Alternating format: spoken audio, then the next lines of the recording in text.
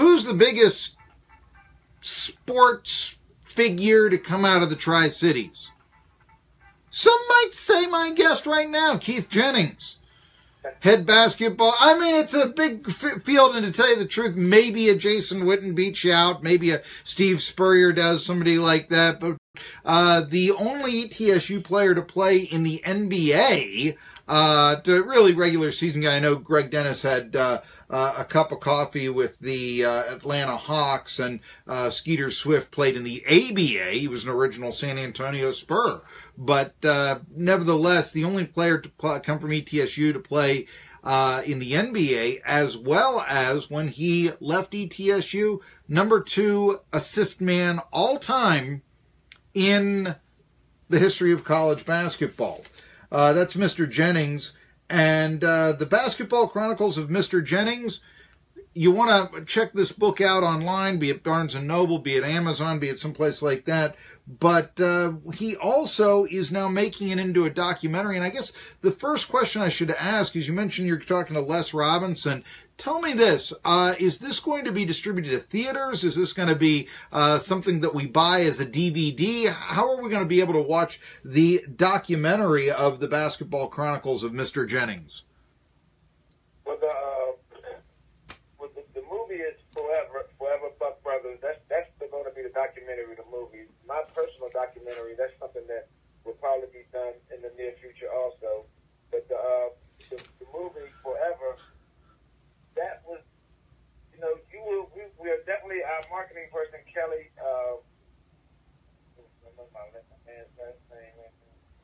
Kelly Cole, he's our marketing person, and he's going to try to get it in some theaters for, as far as letting some of the fans come and see it and put it out there like that. But yes, we are going to put it on a DVD also, and we're still thinking about what's going to be the best way to get that out to the people too. So we're kind of like in the final stages. I'm about to meet with him and Sterling and Kelly really soon to try to get everything, our final plan in order to try to get everybody ready for it, because I've had a lot of people ask about it. A lot of people are like anticipating it like it's one of the top movies that's coming out, and that's a fun thing to be a part of. So it's doing this is kind of suspenseful at the same time, but we want this to be really something that everyone remembers, and there's no shortcuts to greatness. I tell my girls team that all the time. There's no shortcuts to greatness, so you got to go through the process. And like I said, this is my first experience doing something like this, even though I've played on TV numerous times. I've been in commercials. I've been in sitcoms a little bit, but this is going to be something, I'm also excited to see and be a part of. Now, wait a minute. You've been in sitcoms. I'm the guy who knows that Byron Cherry, who was one of the replacement Duke boys on the Dukes of Hazzard, actually played football at ETSU. I may be the only guy who knows that, but other than Byron Cherry himself. But so there have been some TV. But what sitcom were you on? That I wasn't aware of. Well, back in the day, when I was playing with the Warriors, sure, they had this show called Hanging with Mr. Cooper. I remember that one, yeah. And they had an episode where he was trying to make the Warriors. So yeah, I had a little light cameo in that. I didn't have a speaking part, but you could see me playing in Good as Day in the background, talking about Tim Hardaway. So, but it was a fun process. So seeing how all that stuff worked, and watching it all develop, it makes this kind of easy to deal with. With you mentioned Tim Hardaway. I mean, it looks like Penny's going to be the coach at Memphis and make the leap from high school to major college. Do you have any opinions about that? I thought, boy, it's a real tough business if you're getting rid of a legendary coach like Tubby Smith after a 21 victory season for a high school coach. But when was the last time you talked to Penny? What are your thoughts on this potential move over at Memphis? Well, when it comes to coaching, that's the thing about this profession that I've chosen.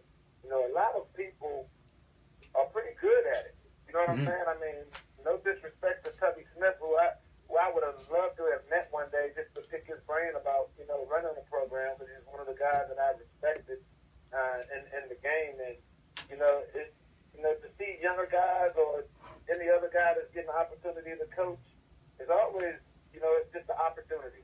I think it's just what you make of it. I think Penny, former players definitely have somewhat of an advantage because the situation. It's not something that we've read about or that we watch.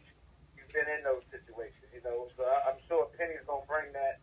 And, in college, even on my level of Division II, having an NBA behind your name, that's something kids want to learn from. Sure. Man, that's a bonus. I think when you go out recruiting and your coaches are telling, the potential recruit that, yeah, my coach played in the NBA and he's this and he's that.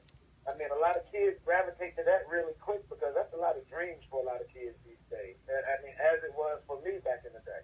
I know that, a lot of times it's said that, the great athlete does not become a great coach, or great manager if we're talking about baseball. Now, where I'm going with this, though, is a lot of people these days, Mister, say, you know what, today's athlete really does want someone who's done it before. And in your case, I mean, playing in the NBA, I've got to think that there aren't a whole lot of D2 coaches coaching women's basketball that have played in the NBA that you're going up against. You mentioned this, but what kind of a recruiting advantage is this for you? I mean, I assume you may be getting some parents who say, I remember you, with the Warriors, or, I remember you and playing for ETSU. How often does that happen? It's kind of funny. Coaching the women this year, these girls, they kind of knew me because I coached on the men's side last year, so I supported them a lot. But I don't think they really realized the things I accomplished in the game. So this year, when we go to every gym, especially on the road, it's like somebody at every gym knew me. And it took about, after the first month, that one of my players was like, hey, Coach, you know somebody everywhere, or somebody knows you everywhere. And I, not bragging about it, I was like, I did a lot in this game, So I think they're starting to get it a little bit more now. But, it definitely helps me in recruiting.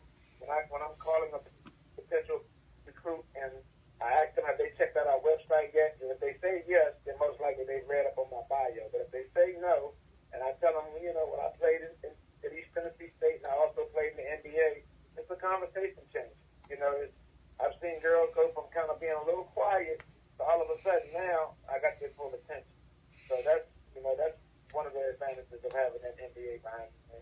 Well, one of the things I know that I am a big proponent of, you don't go straight from high school to coaching D1 head coach, that and this is how we started this line of questioning in our interview, Keith, but, like Penny Hardaway may be trying to do.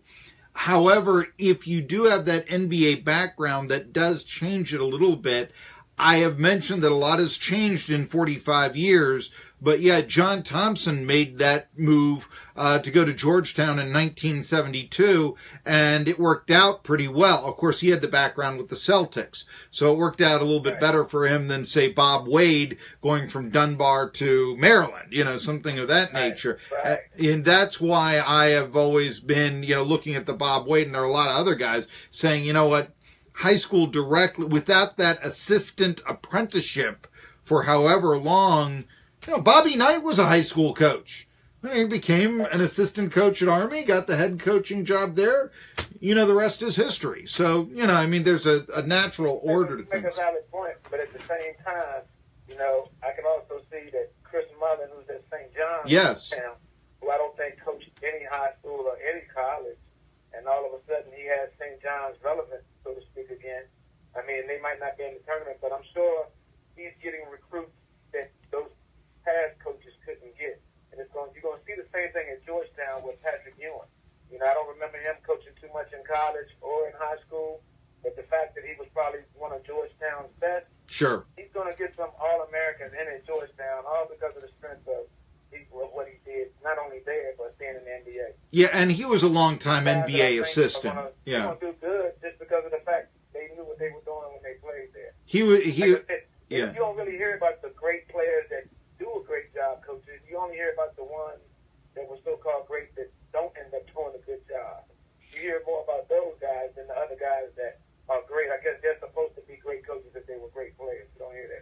Sure. Now, and Ewing, as I mentioned, he did coach in the NBA as an assistant for many years.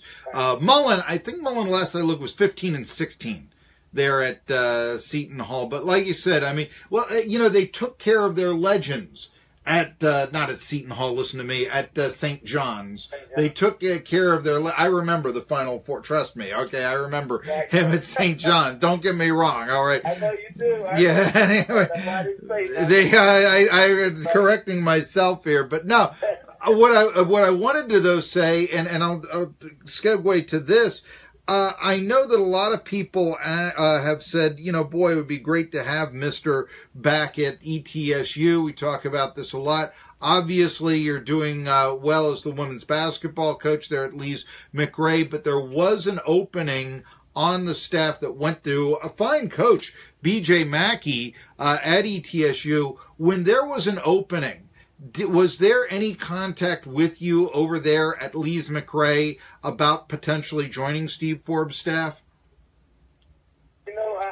Once I had heard about it, I had reached out to Coach Forbes real quick. But, I'm sure every coach already has a ton of guys that they would like to work with. Sure. Or, things of that nature. And, I didn't really know him personally until he came here. So I'm sure his coaching tree was deep, where he had some people that he might have already preferred, no matter if I played there or not. I think when it comes to that, as a coach, you got to go with who you're comfortable with. And, if he's not comfortable with me, I wouldn't expect him to have me on his staff, And like I said, I think we get along great, though. When I get a chance to see Coach Forbes, I think he's done a wonderful job with East Tennessee.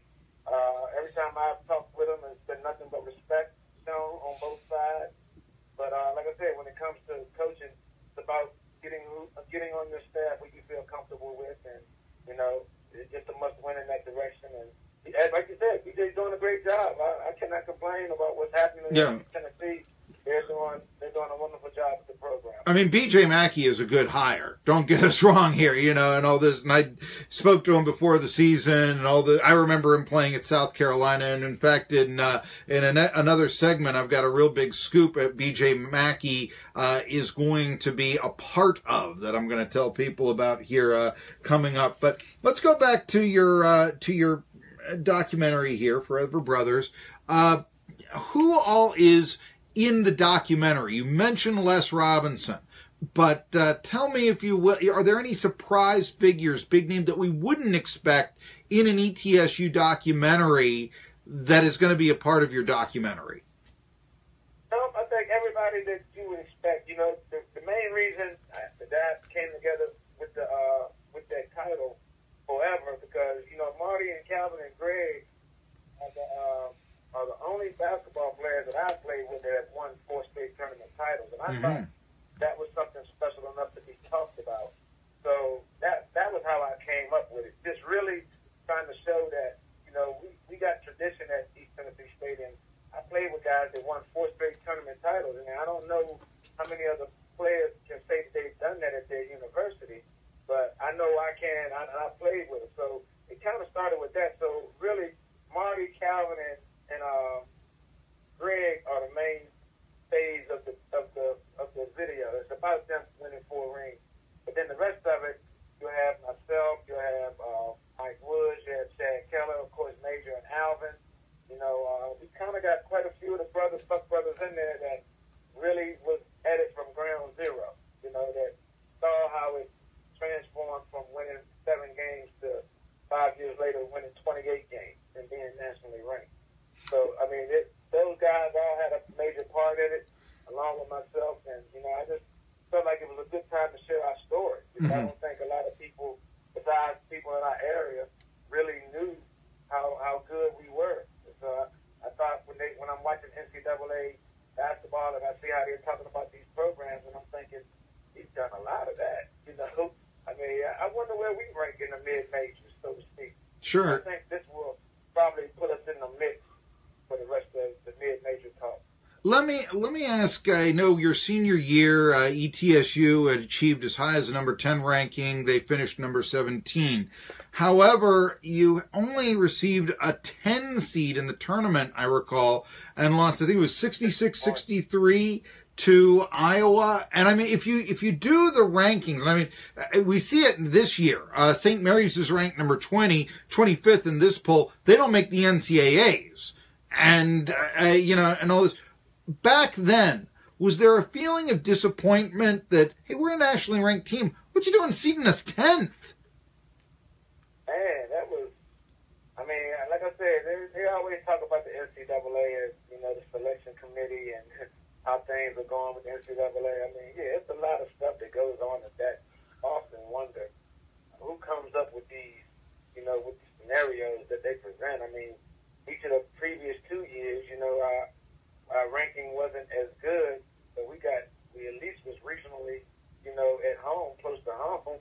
Mm-hmm. Send us all the way out to Minneapolis, like we didn't just win 27 games, and even though we lost our big man and Calvin was hurt, I still thought that our season should have been a higher seed than the 10th seed.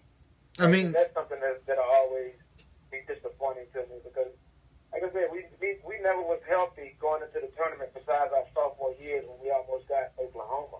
Every year after that, somebody key was kind of hurt, so we needed all the types of advantages that year, and to be shipped out to Minnesota and then play a tough Iowa team, it was a disappointing way to end our career. I understand it, but of course there was after you had left and gone to the Warriors, the Buccaneers did go back to the NCAA tournament the following year, and that was the year that they defeated Arizona. I do want to ask you, the game you're probably most remembered for during that era. It's 72-71, the 1-point loss, a one-time 15-point lead that is lost to number 1 ranked Oklahoma. But it always bothered me. I mean, that game was referenced to in the Southern Conference final broadcast. But yeah, I saw that. I got to tell you though, I didn't foul I always claim I never touched it, so to hear somebody else finally say that made me feel really good. And an objective source as well. I mean, although I do think one of the things that I've always been the critical thing that I look at that game is that you have 4 seconds left. You can't get the ball past half court for the final shot. That always bugged me, even though you had fouled out. I thought that, hey, at least have a chance here, get it past half court. Still, though, it's a loss.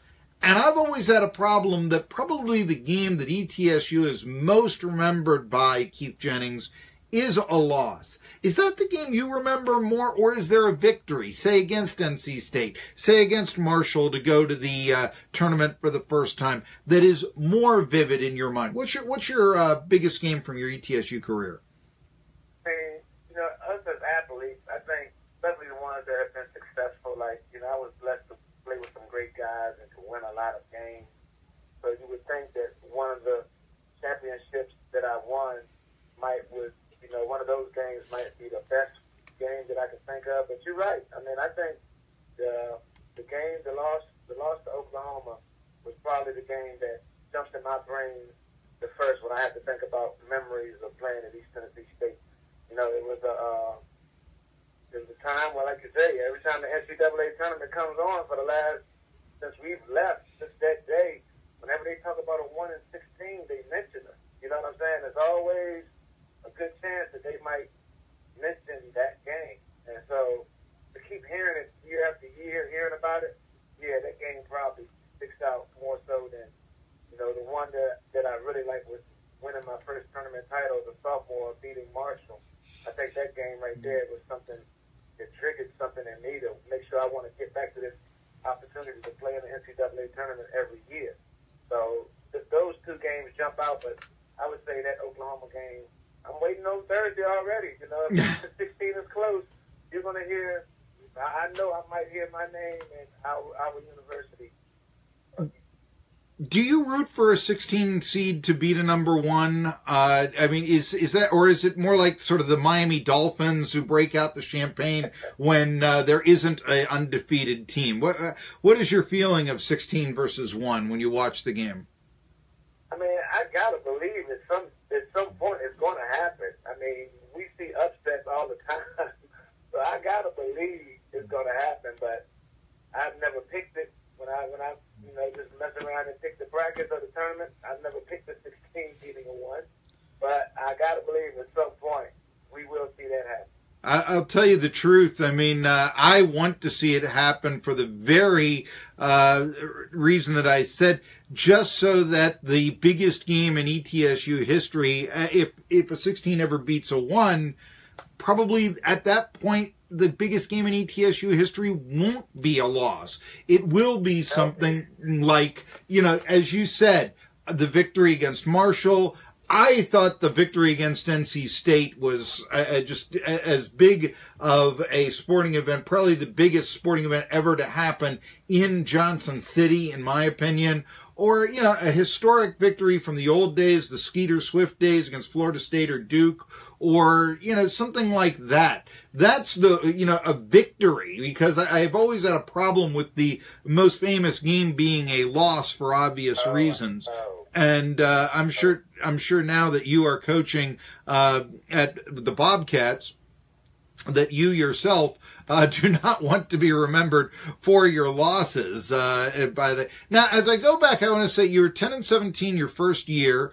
You had Bria Forbes was your leading scorer.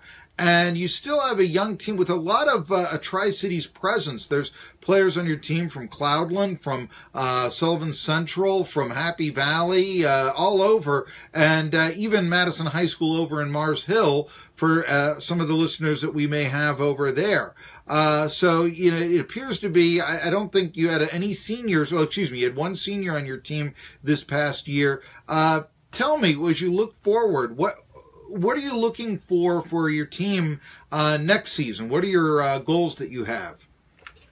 I mean, well, I was very pleased with the effort the girls gave me this year. Like I said, considering that the year before they only won 4 games, so I already knew by coaching on the men's side, I was watching them a little bit, and I could see their mentality, and I was already thinking if I ever got the opportunity to coach them, I could help them get better just because of my know-how and what I know about the game.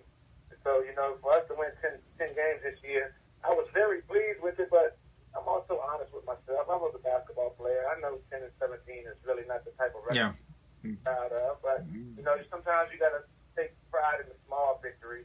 So I think this year, coming back, I think these girls now understand what type of coach they're playing for, someone that's very demanding of their time. I expect them to be dedicated to the program.